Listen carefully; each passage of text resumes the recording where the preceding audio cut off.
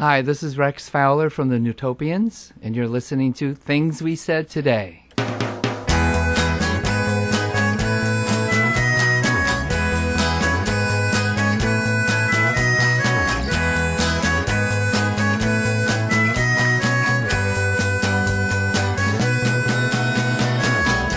Hello, hello, and welcome once again to a Beatles program, a weekly show that we call Things We Said Today.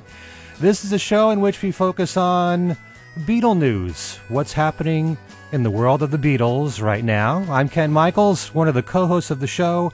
Many of you know me for another Beatles program that I host, which is syndicated around the country called Every Little Thing. And I'm being joined by my co-host, the man who writes for Beatles Examiner and many other Examiner columns, that being, of course, Steve Marinucci. Hi, Steve. Hi, Ken. Hello, everyone out there.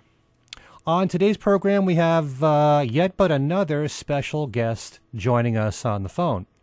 And it is James A. Mitchell. He is the author of a brand new book on John Lennon, which is called The Walrus and the Elephants, John Lennon's Years of Revolution. And it basically explores John's time in New York City, his political activism, and his involvement with the band that he worked with, Elephant's Memory. And James, welcome to Things We Said Today. Well, thank you. Good to be here and appreciate the time.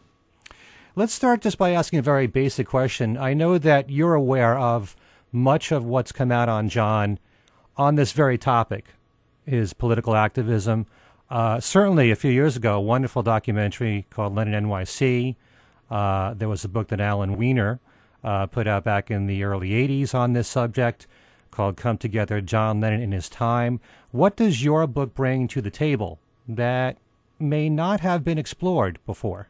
Well, a couple of things, I hope, and in part by focusing on a very specific story, which is to say, beginning with when Lennon caught the attention of the Nixon administration and their fears.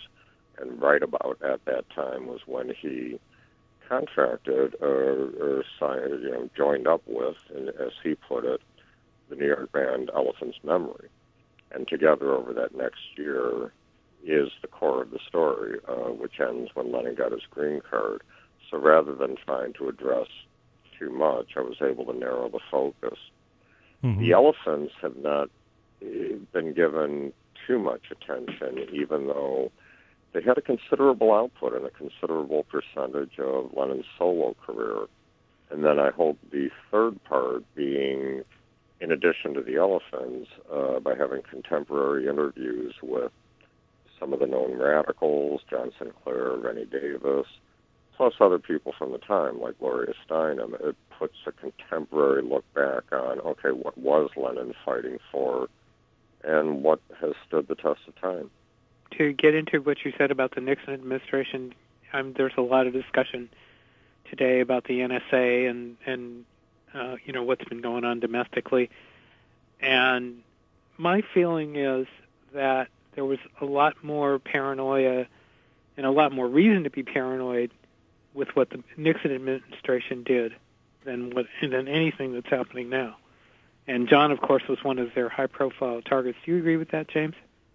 I do, because and I'm not naive. I'm not saying that presidential administrations since then or government period is not capable of things.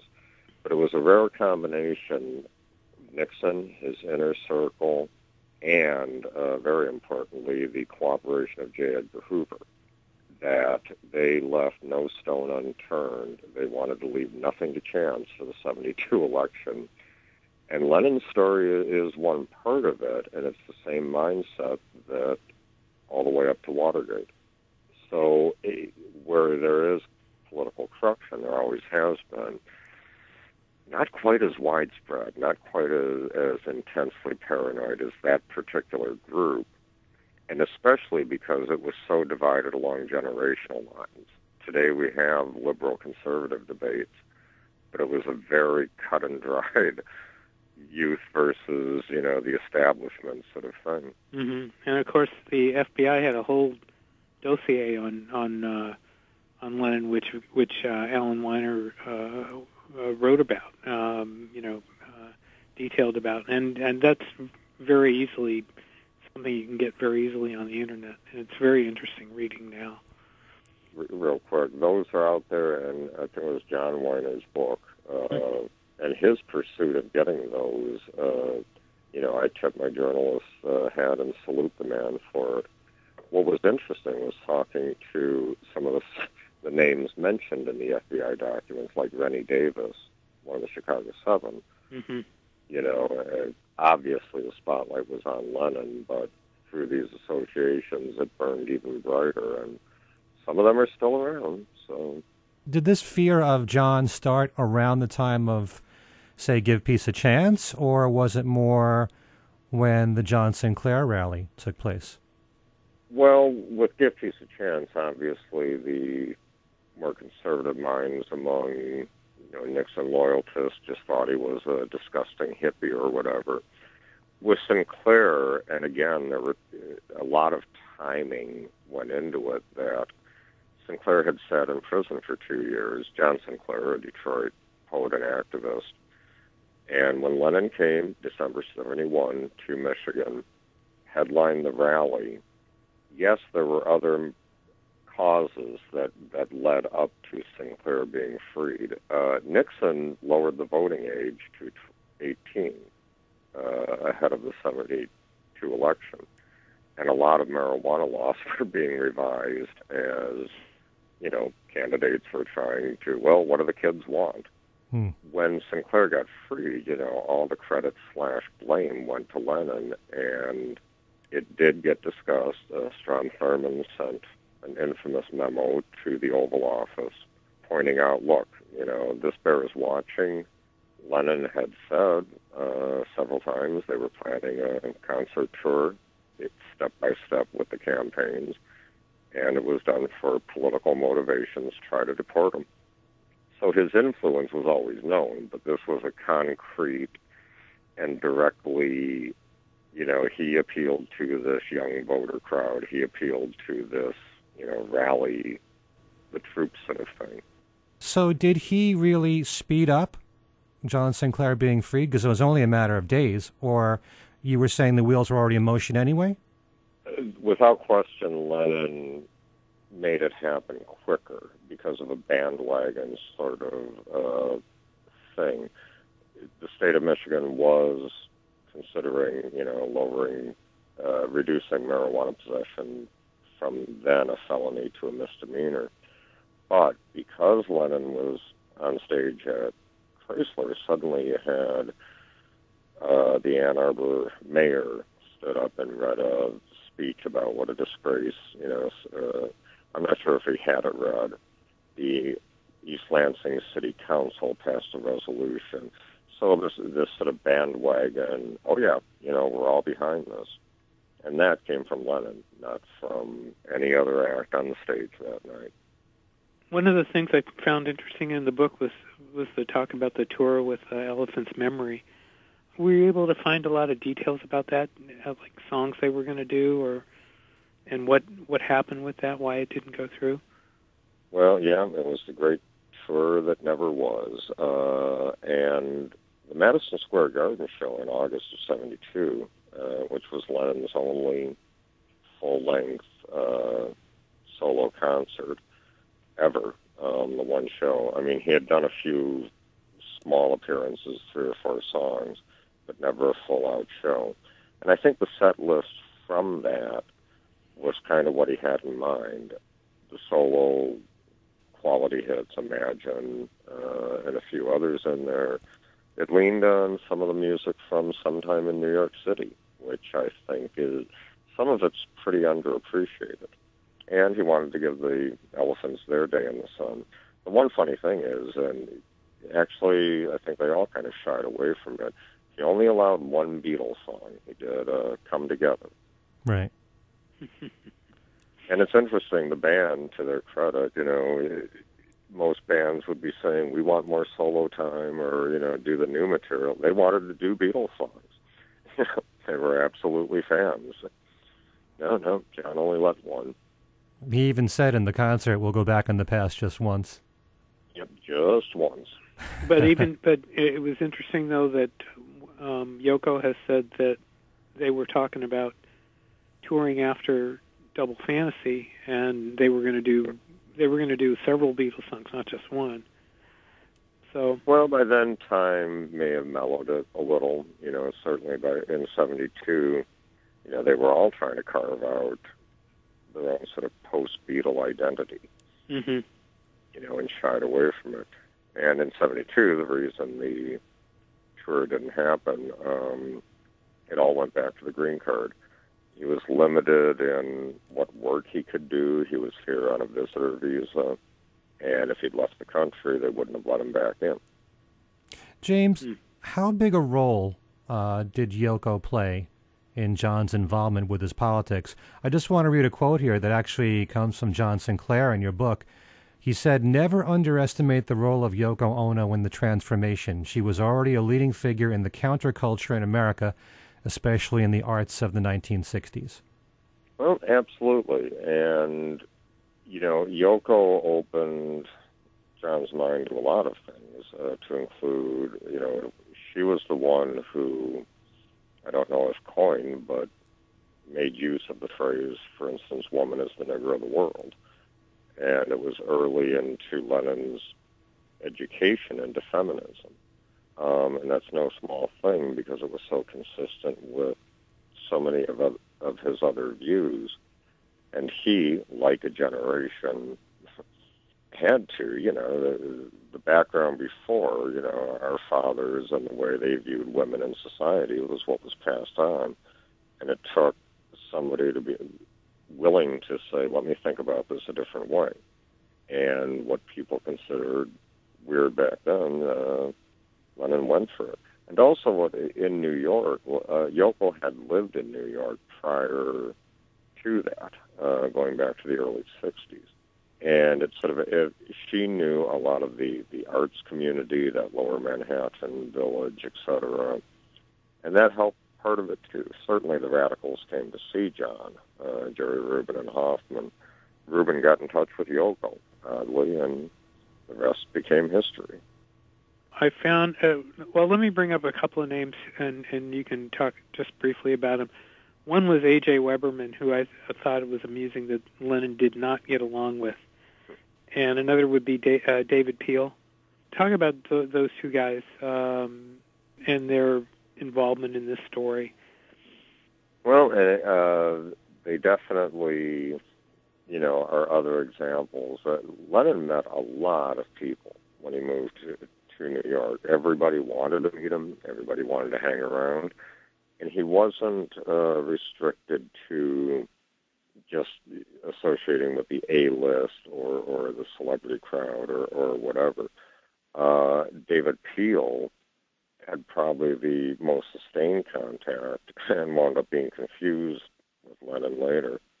Peel headed a group called David Peel on the Lower East Side, pretty much a Washington Square Park kind of player, not necessarily the greatest musician, but earnest in his songs, being for the people. Lennon wound up producing an album called The Pope Smokes Dope, which was one of Peel's. He had another song just shouted marijuana over and over. Interesting guy. And he was around a little bit at first. In fact, a couple of guitarists from Peel's group backed Lennon at the Ann Arbor show and also at the Apollo Theater in December '71 when Lennon did a couple songs at a Attica State Prison rally to benefit the families of the victims. So Peel was just, a street character. A legend has it that, Lennon was walking around Washington Square Park. Peel was performing and made some speech about, why should we have to pay to see celebrities? And Lennon was just of the right frame of mind to think, it must be me. And, he really wanted to try to get back and just be one of the... I think he saw Greenwich Village as returning to his art school, and the village, for anyone who doesn't know, very much has that kind of artsy, anything-goes community feel to it. Mm-hmm. So that's where Peel came in. A.J. Weberman, pretty complicated story. He was a bit of a village character, New York character, a bit of a, at times, conspiracy theorist, perhaps. He certainly wondered about Bob Dylan's motives. He worried about Dylan, but then became suspicious of him. He had with Lennon briefly a common enemy in Alan Klein. Klein, it had been revealed in the New Yorker magazine, kind of ripped off George Harrison's Concert for Bangladesh. And so when Weberman and some others staged a protest on Klein, Lennon got to know him briefly, but they weren't fated to last long. He kept trying to attack Dylan, and Lennon considered Dylan a friend and certainly an inspiration. So just part of the parade. I mean, there were accounts, and Mr. Weiner had in his book some good ones. You know, the parade that passed through the Bank Street apartment. You know, John and Yoko moved into basically a no doorman, just the simplest of apartments in the village. And for a while, there were feminist musicians, activists. They were just street people wandering in and out. What was the confusion that David Peel had with John that you were talking about before? As you read through all of the FBI files on him when they were trying to put the surveillance together, it became almost a running joke. There were a couple of times that the field agents requested Home Office assistance in obtaining a photograph of John Lennon. In New York City, they couldn't come up with a picture of one of the world's most photographed men, which was funny as hell. They used a drawing one time. Well, heading into the August Republican convention in Florida, the FBI put together a sort of be on the lookout advisory, on Lennon, gave the stats, and the picture they used was David Peel from The Pope Smokes Dope. It was from an Apple release. Lennon's name was on it, probably as producer of the album. But as I said, Peel didn't look like a Beatle. But he did have the circular glasses and long hair, so maybe to the agent they all looked alike. That's hilarious. Another name that was floating around there during that period was Geraldo Rivera, which, given what Geraldo Rivera is doing today, is almost hilarious. Did you have any contact with him for this book at all? Well, I was unable to get his time. Fox News must keep him busy, or either that or he was taking those drunken self-photos there. Geraldo. But, and when the name comes up, I have to remind people, look, back in the early 70s, Geraldo was a great crusading journalist. He was. In fact, it was his reports on a hospital for disabled or ill children called Willowbrook. Actually, it was called the Home for the Retarded Children at the time. Mm-hmm. The patient treatment was just horrible. Abuses of the system, etc., and the patients. Geraldo's report on it, he stole a key, he wound up winning all kinds of awards, exposed it. And the August 72 concert Lennon did, 1-to-1, was a benefit for Willowbrook. And he finally pulled it together, and actually they had a day of it. He took the patients and their families out to Central Park for kind of an ice cream social and did the 2 shows. Geraldo was big in part of that. I did see, and there's a section in the book, just in early 72, late spring, early summer, John and Yoko went to the West Coast for about a week. They spent some time with Paul Krasner, the publisher of The Realist, but also Geraldo in San Francisco. And there's film footage of them spending the day going around in the cable cars, taking a look at the bridge and all, and just talking about what he wanted to do after the Beatles. And they were sincerely involved, and that was when they began kind of planning Willowbrook and what the concert became. I think there's a very young Steve in the background in that footage, if you look really carefully. He's following John and Yoko around, so. Before Elephant's Memory worked with John, some of the members, because they went through personnel changes, some of them were involved with politics. And how much of a part do you think that played in John choosing them to work with, or was it more just their sound that he was looking for? Well, the politics certainly provided the introduction. The two main founders of Elephants, Stan Brownstein and Rick Frank, they were good buddies with Jerry Rubin. I mean, these are the kind of guys, they played strip clubs, they hung out with the Hells Angels, and they did all kinds of political rallies, and a lot of their songs were heavily political. One of them ends with machine gun fire on the record, and that got them the introduction. And Elephants had quite a few lineup changes. Early on, Carly Simon was lead singer briefly, but they weren't really getting anywhere. The three new guys who had joined just shortly before Lennon met them would be Gary Van Syck on bass, Adam Ippolito on the keyboards, and fresh from Detroit, Wayne Tex Gabriel on guitar. And those three are rock-solid musicians. And what it added to the band, the politics got them the introduction, but it was the 4-hour, 5-hour jam session they had of oldies that got the gig. They were a really good band. So you were just talking about that record with gunshots at the end. That actually, how did that help John decide to work with them? Because, John was a peacenik. You would have thought he wouldn't want to even hear violence at the end of a record. Well, and, the record with that kind of thing was an attack on the system, and it certainly was a harsher take on it. But I do think the fact that the band was immersed in, and had played a lot of rallies and was, right there on the street, right there in the heart of the counterculture type thing, only helped, because the album that they had planned sometime in New York City, Lennon wanted it to be, what the word nigger is on the cover of the album.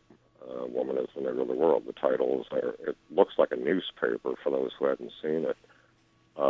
Songs about John Sinclair, about the Bloody Sunday riots in Ireland, songs about Angela Davis. He was definitely pushing the boundaries, and after a lot of what he may have felt was holding back as a Beatle from being more definitive about the movement and about things that were going on, he kind of, like a lot of people in Greenwich Village, when he moved there, he jumped in, full steam ahead. There were several significant TV appearances that John and Yoko did during that time. The two that stand out, well, the three are Frost, Mike Douglas, and Dick Cavett. But the two that really stand out for me are Mike Douglas and Dick Cavett. Mike Douglas, because it was such an unusual show for John and Yoko to be on, and for what they did that week, and Dick Cavett because it was just so deep and probing. But let me ask about Mike Douglas. For people who aren't really familiar with what the Mike Douglas show was, having John and Yoko on the Mike Douglas show was like having, I don't know, I'm trying to think of somebody, Marilyn Manson on Ellen. I mean, it was that. Well, maybe not that heavy. I know what you're saying, but you know what? Today, even the most radical pop star is still in the entertainment business. They would do it. But you're right. I mean, the Mike Douglas show catered to the housewife brigade. It was Lawrence and Edie Gourmet territory. Douglas. And nothing against them, but, Douglas was of the very much middle of the road. By his own definition, he's called a TV light. A successful, highly rated. But the afternoon coffee break usually was, Douglas did have Martin Luther King on, but that's not the same as having one of the Black Panthers. Yeah. And a major network show out of Philadelphia. what Douglas said in his book was in the history of his show, and I think that was over 20, 30 years maybe, they had never given anyone as much freedom with the guest list as they did John and Yoko. And two of the choices, Bobby Seale of the Black Panthers and Jerry Rubin, probably wouldn't have been allowed elsewhere. Right. And that showed Lennon's clout, and that's the Elephants all said, well, you know. But there were other good things that happened that week too. Of course, the Chuck Berry appearance, which everybody has seen and has been, is always mentioned. But that was very special, as you said in the book. How special was that for John? Oh, that was his highlight of the week. You know, he said to Douglas after it, made the whole gig worth it, huh? And it was just such an odd mix. And I try to imagine today, and when you mention what it would be like today, the interesting part in watching Douglas with Jerry Rubin and Lennon is that nobody was shouting over each other, not like most cable news forums do today. There was no fake staged anything. It was just actually a polite conversation. And Bobby Seale in particular impressed Mike Douglas just by laying out, look, community activism and what the Panthers were doing. So it broke a lot of ground and showed a different side to what a celebrity might be pushing. Through the week, although he played a single, Imagine, it wasn't pushing records, he wanted to bring on the director of the Peace Corps. He wanted to bring on a civil rights attorney, I forget the woman's name, and talk about those things. It was quite interesting. I know, it's so different for its time because he wasn't just hawking his latest product. I do admire the fact that one of the other guests he brought on was George Carlin, who at the time was pretty cutting edge for a comedian, pretty hot at the time.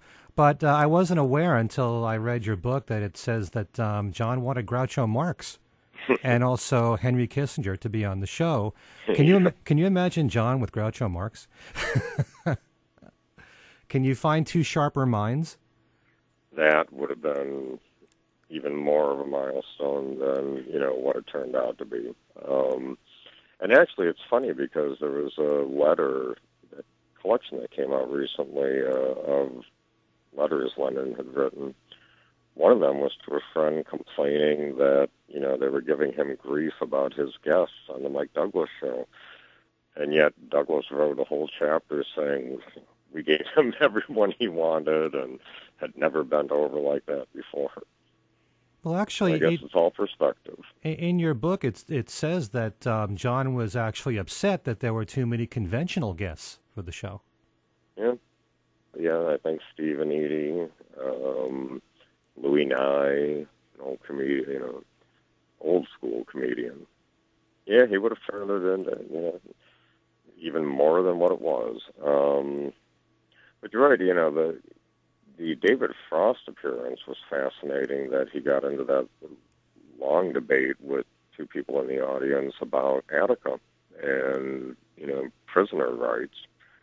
And then on the Cavett show, you had the groundbreaking, again on network, he insisted on singing Woman is the Nigger of the World instead of a Beatles song or Imagine or anything else, and got away with it. Mm-hmm. And good for Cavett for sticking with it, even if he had to read a disclaimer not offending anyone. And today we're so hypersensitive about the world, I wonder about that word. And people are getting in trouble left and right for saying it. Mm-hmm. And the NFL just passed, you get fined in the NFL if you use that word on the field.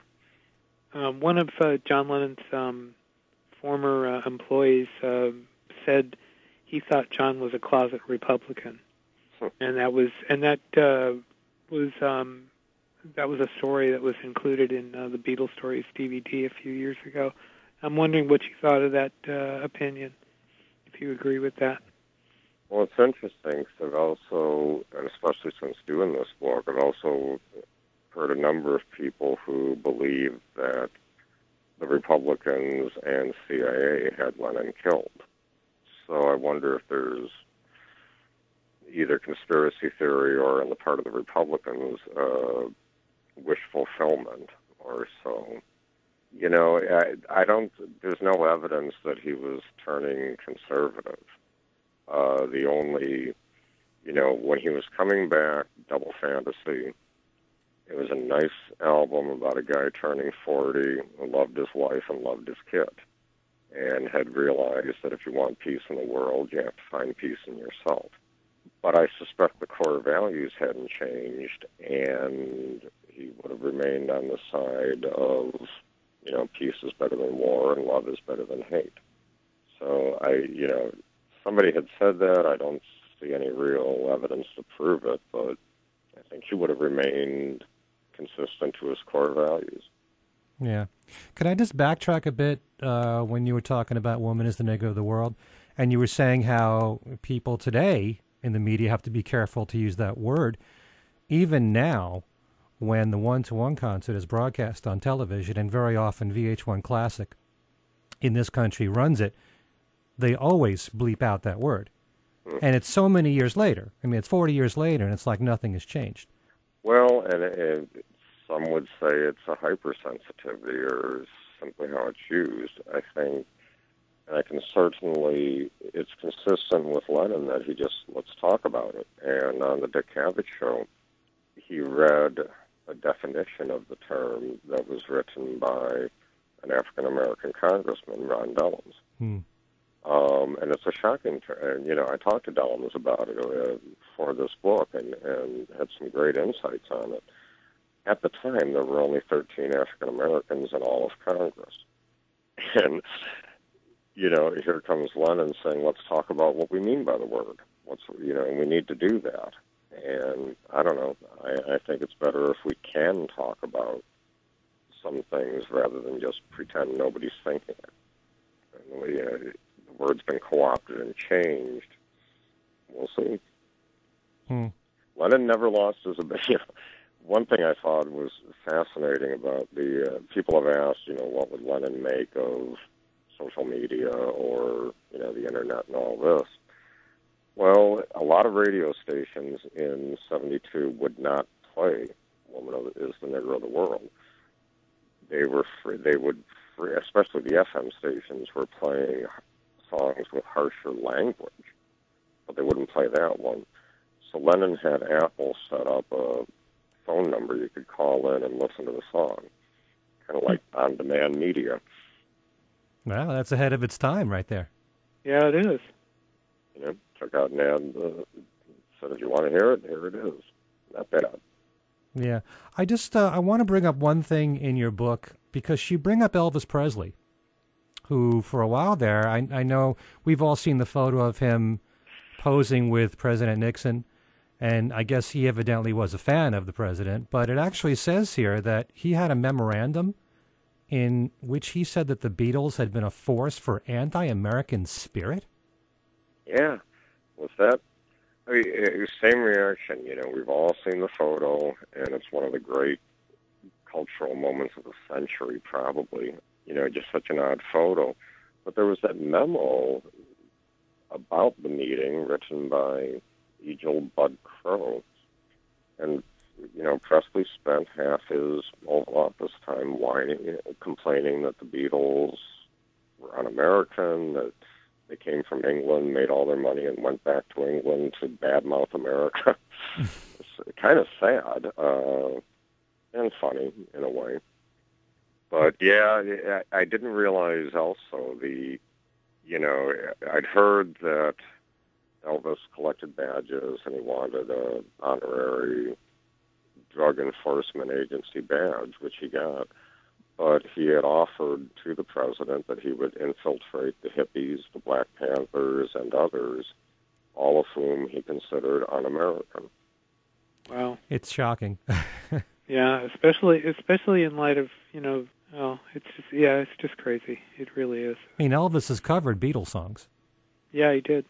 So in his own way, he supports their music, or supported their music. He was a character. So I guess. Well, few artists, name an artist who never covered a Beatles song, I guess. I imagine there was a love-hate thing. Elvis felt The hippies had left him behind. And actually, a lot of the rock pioneers took them years to make kind of a comeback. From the 50s, Chuck Berry kind of struggled with that. Went out of fashion for a bit and then had to reclaim what they started. So you think it's all kind of out of bitterness because of the Beatles' success? It sounded that way, that for him to even mention they came over and made all their money and went back to England, it kind of indicates they had stolen his fan base, which they had. Or he let it go. Elvis turned, a little strange, and the fame got to him in a lot of ways. The fame got to Michael Jackson in a lot of ways. And I always found it admirable. The Beatles seemed a lot more grounded, and because there were four of them together through it.